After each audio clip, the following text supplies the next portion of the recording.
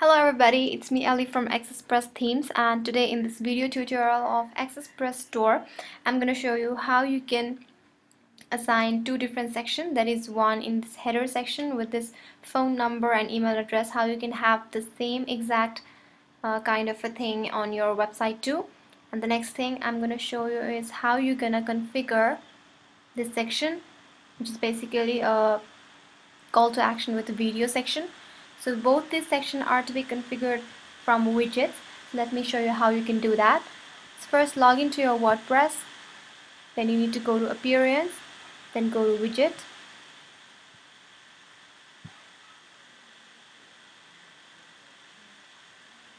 Well, this is the widget area, which will be configured to have the header call to box.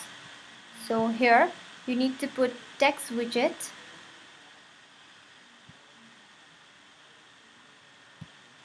put it there and click on add widget. Now your widget is added to header call to box. You can put the title or not, and here in the contents, if you want the same appearance as in our demo site, then you have to put the small code, which I'm gonna also include in description box, so you can take it from there. Here you need to put your phone number, and here you need to put your email address. Well, here you can put your font awesome icon to have that icon of phone and that envelope. So after you have configured your phone number and email address, you click on save. Now that your widget area is saved, let's go to our front end and see how will that appear. This is the website we are working on, and as you can see, you can have your telephone number and your email address with the symbols, that is the phone symbol and email symbol. So the next thing we are going to configure is this video call to action widget area. Here you need to use two widgets. The first one is call to action widget. You can drag it and put it there. Now first put a title. Let me show you in the demo site first how it is done. Here you can see in the demo site, this section is from the call to action widget, that is with this title and this link, which when you click will take you to YouTube or the video link. So let's put a title here, same as in our demo. You can put a description if you want, then you can put a button text.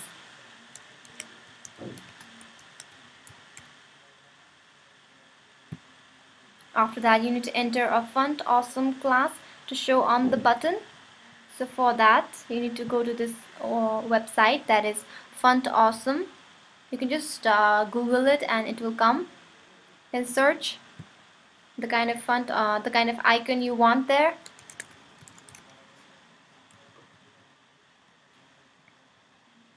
You can see you can get number of icons. Well, let me see what kind of icon we have used here. So this kind of icon is used in our demo site. So let us get one. Here it is. Click on it. Now you need to copy this font awesome icon text and put it here. Now you can put a button URL of a YouTube video or anything. Put it there. And after this, click on save. Now let's refresh our front end and see how will that section look with that call to action widget. You can see we have a title and button text with font awesome icon. So the next thing we have to put there is a video and all those details. So let's do that. Go back to widget. Let's close it. Now for that, we need to use this call to action with video widget. Just click it, or you can just place it like this. Now you need to put title.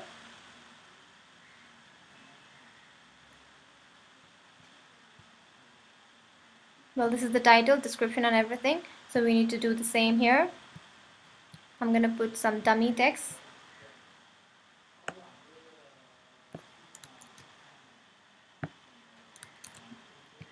And some other dummy description.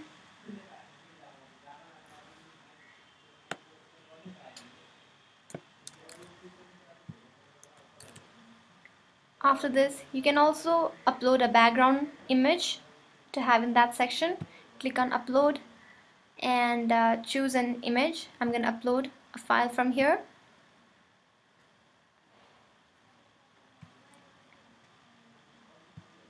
You can choose any image you want to. I'm using this image as an example.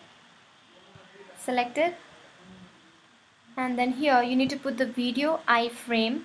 So for that, go to YouTube, go to your video, and then right click on your video and copy this embedded code.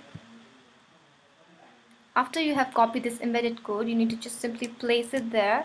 Now you can configure its iframes width and height from here. So I'm going to just leave it like that, and you need to put a button text and button URL. I'm going to simply copy the video's URL and place it there. Now click on save. Now let's again go to our front end and refresh it. Now all the changes have been saved, and let me show you how it is appearing. You can see here the video, the button and everything. So in this way you can configure these two areas on your home page, that is this call to action with video and in this header section. So I hope this video is helpful to you in configuring both of these configurations, and if you have any confusion, always refer to our online documentation or write to me below. I'll reply to you as soon as possible. Thank you very much for watching this video. Thank you.